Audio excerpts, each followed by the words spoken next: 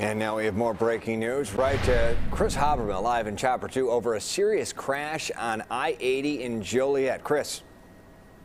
Well, Brad and Erica, this is something you don't often see on Interstate 80 or any of the other interstates, thankfully. It's loose cows, actually loose heifers that are out here. These are beef cattle, and they got loose from a livestock trailer that was involved in a crash about a half-mile away from where this cluster is.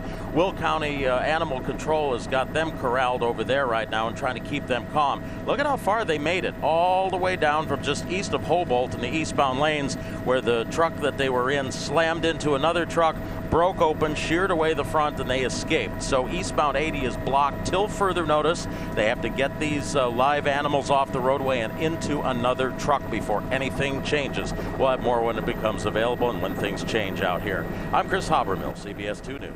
Kris, thank you.